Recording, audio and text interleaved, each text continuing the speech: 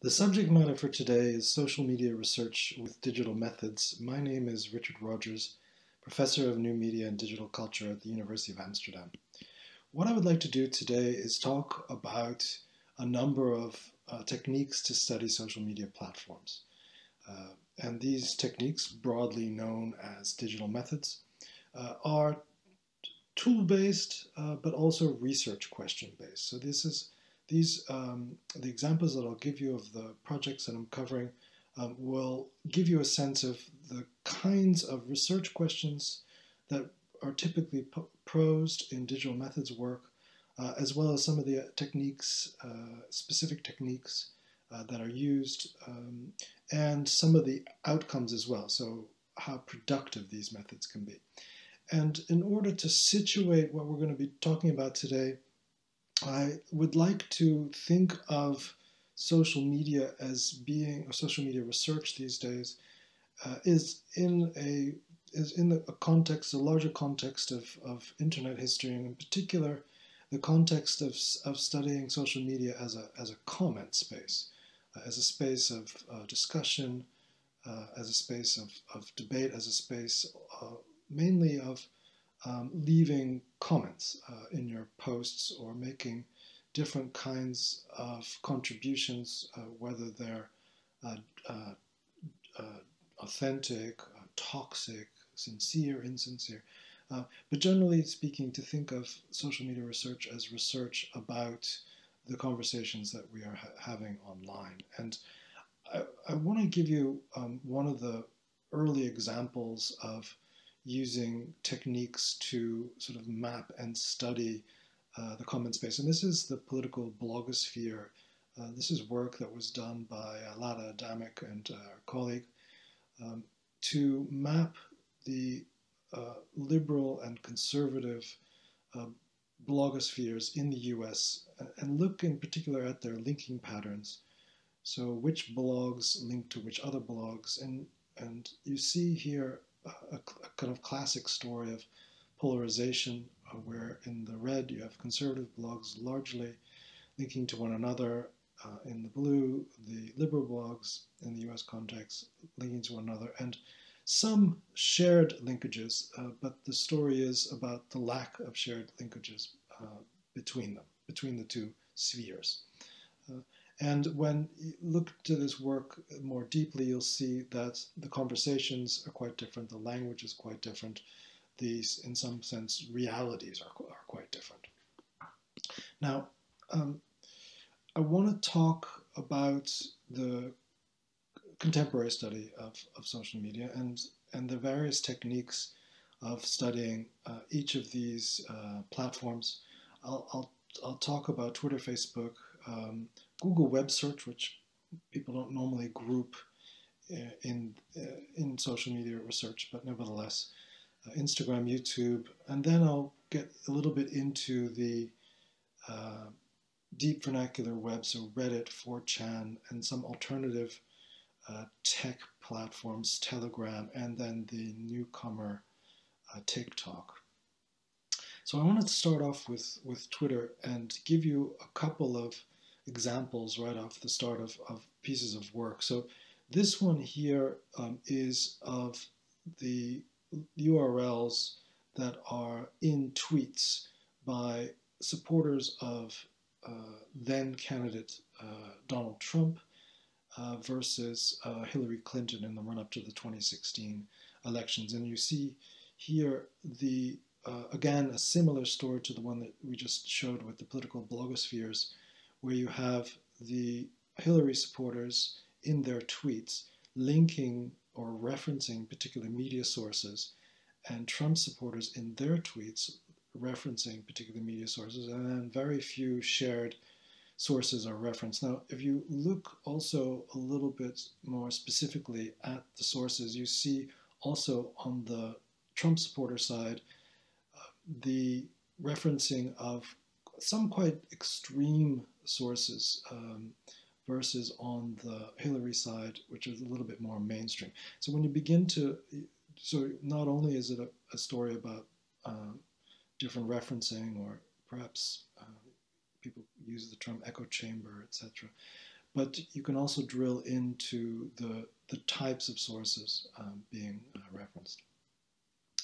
The next one is a technique to segment an audience or map a sort of set of, or kind of movement, if you will. This is the alt-right, and these are pictures of those who mention the core members of the alt-right. And if so, if you mention all 8 of them, you're on the first map, all 7, all 6, or 7 or 6 or now 5. And so you're beginning to show this sort of audience for the alt-right.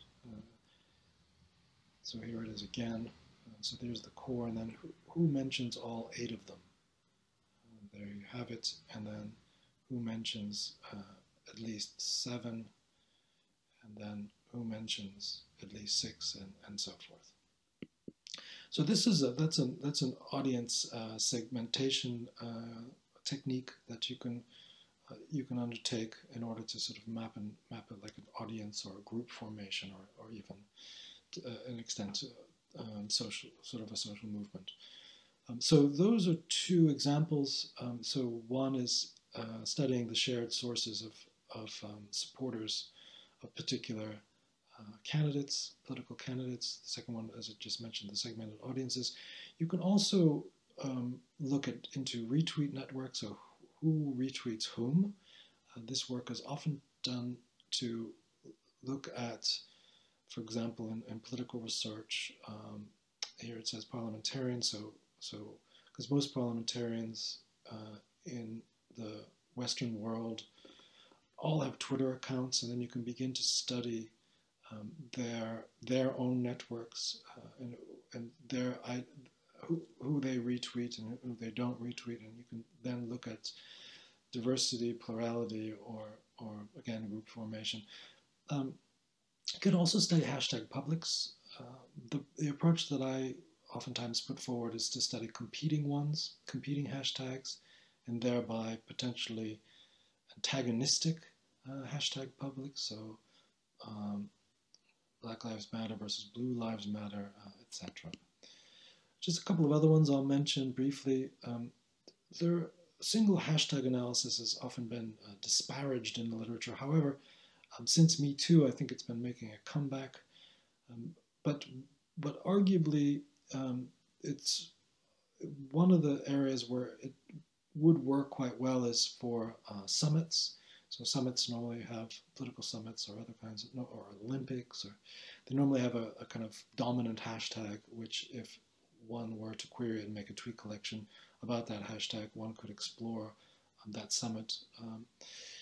The tweet collections of public figures, tweet collections of political leaders, populist leaders, all politicians in a particular election, or other kinds of public figures. Oftentimes these days, in particular, there's a lot of work being done on artificial amplification, the extent to which there are bots in a particular space.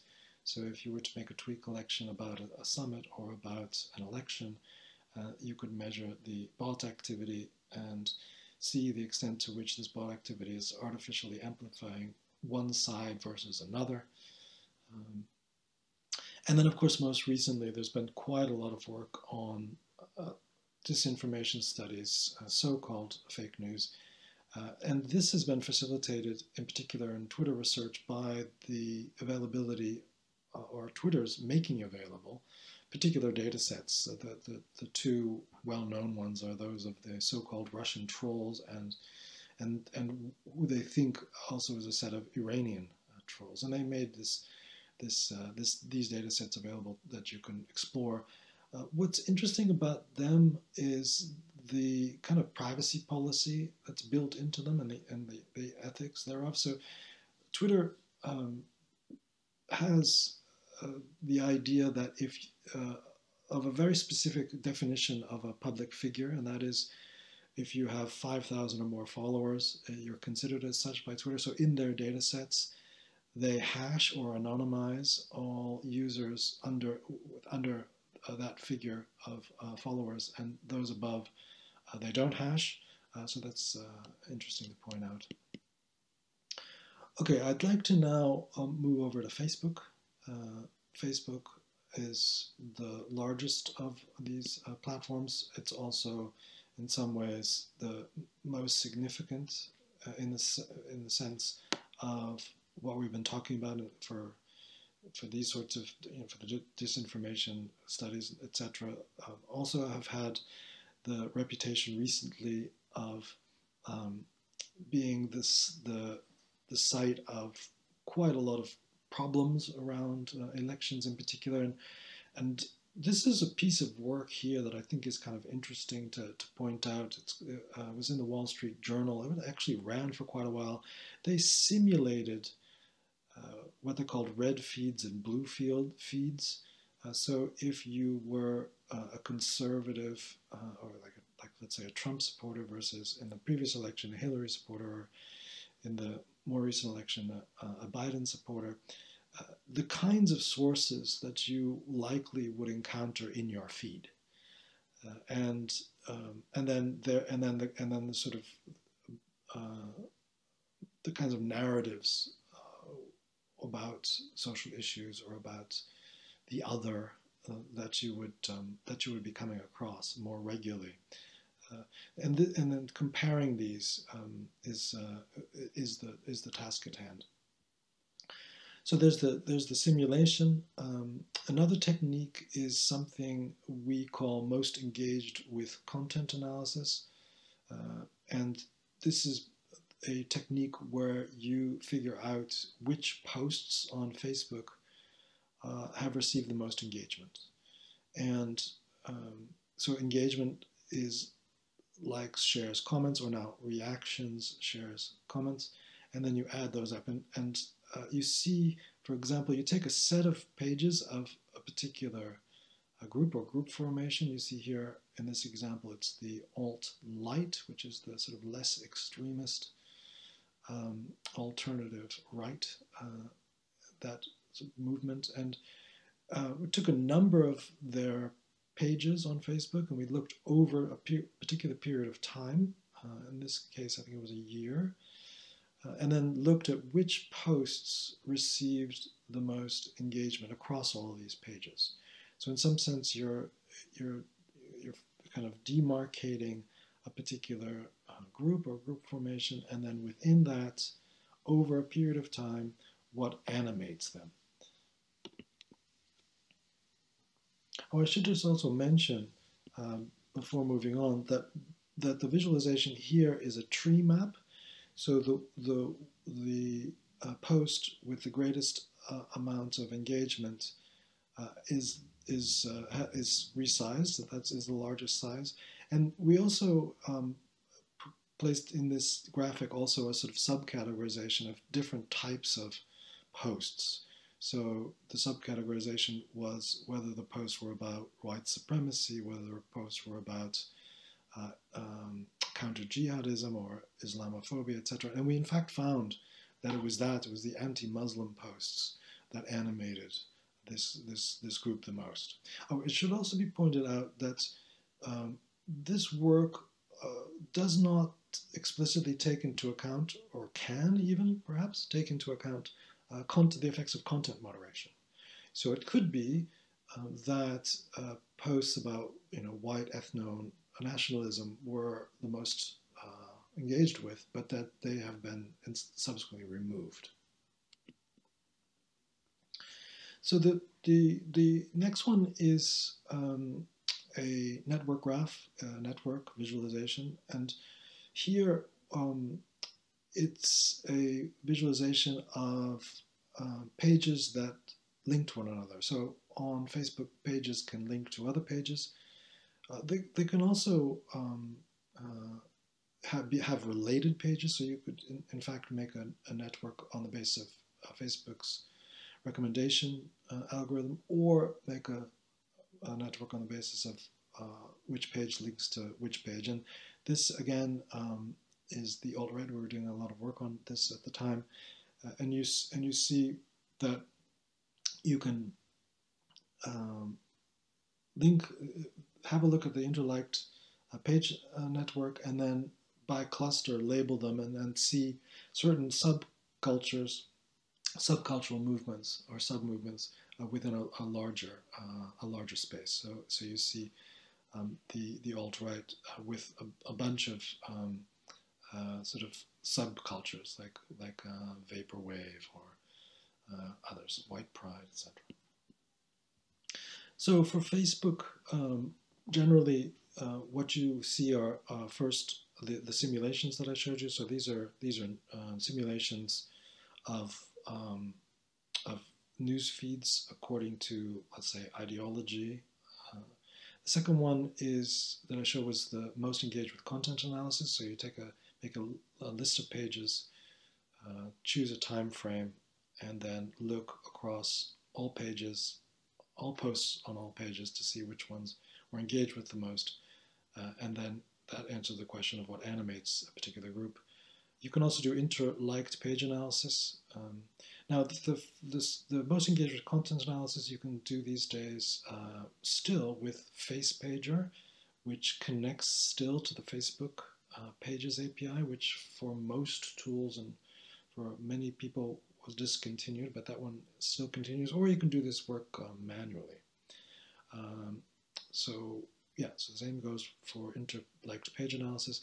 Now, Facebook has rolled out, after basically deprecating the Pages API, it rolled out its own tool originally built for marketeers, CrowdTangle. There's also a marketing tool called BuzzSumo that you could repurpose to do most engaged with content analysis. But this type of content analysis or engagement analysis, let's say, is for web URLs on Facebook. So how well do particular web URLs do? So rather than Facebook posts. That's very, very different, but also could be interesting. And finally, Facebook does have an API, a political ads archive API, which one can also look at and do some work with. There are also other projects to archive Facebook. The one in particular that I'm referencing here is a counter-archiving project, but there are a few others where one collects a set of pages on a particular topic, like Russian disinformation pages, which are likely to be taken down, and then one can have that archive keep, so this is also a particular way of trying to do Facebook research in the times of what's referred to as platform lockdown. So the deprecating of platform APIs or other ways in which Facebook in particular, but also Instagram and others, are making it more difficult for researchers to get research data. Okay, I would like to move now to Google Web Search, and in particular talk about a few ways of looking into sort of, let's call them hierarchies of credibility. It's a web epistemological concern. So, which sources of information have the privilege of providing users with it? So with information. So which sources rise to the top and which ones don't for particular queries? That's one, and another one has been of interest recently, is about so-called political bias of big tech or Silicon Valley tech, and that's what this particular project looks into here. This is a project where one queries Google, and when you query Google, you have to think about personalization. So for this, we use a research browser, and we also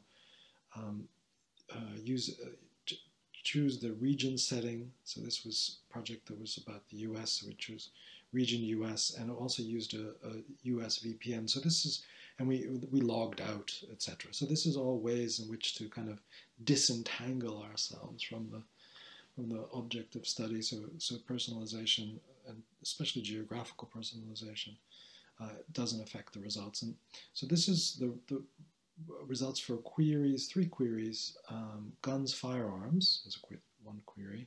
The other one is Second Amendment, and the third one is gun control. And so here you're looking to see what kind of sources are returned for a quote unquote sort of neutral or neutral-ish query versus a conservative query and a liberal in the US sense query. And what we found quite remarkably is for all queries, the top 3-4 results were in themselves quite neutral. And so there were Wikipedia, things like this. And then after that, you had in the returns what you could call sort of left of center or liberal, sort of like from news organizations to NGOs, and then the quite specifically conservative, either news sources or other types of sources, conservative ones, were encountered at about result 35. So this is quite, it's quite radical findings, or maybe not so, but it would be, I think, to publish them, as I think they would be of great interest to a particular side of that debate these days. The second one that I wanted to talk about is what we refer to as, again, source distance. So how far from the top are particular sources for certain queries. And what you see here is a visualization of what we were studying at the time was problematic information in particular election-related issue spaces online. So if you queried for certain politicians' names and social issues, where in the results were, if anywhere, were so-called problematic sources, and these could be anywhere from sort of extreme sources to conspiracy ones or imposter news organizations, etc. And so you see in the visualization in red is where problematic sources were encountered for particular queries, and so for 1 or 2 queries, you can see there was quite a lot, and so you also get into here like the politics of problematic information, because there was it's in this particular example it's associated in particular with populist leaders and populist parties. So for Google web search, more generally, the techniques that I was referring to concern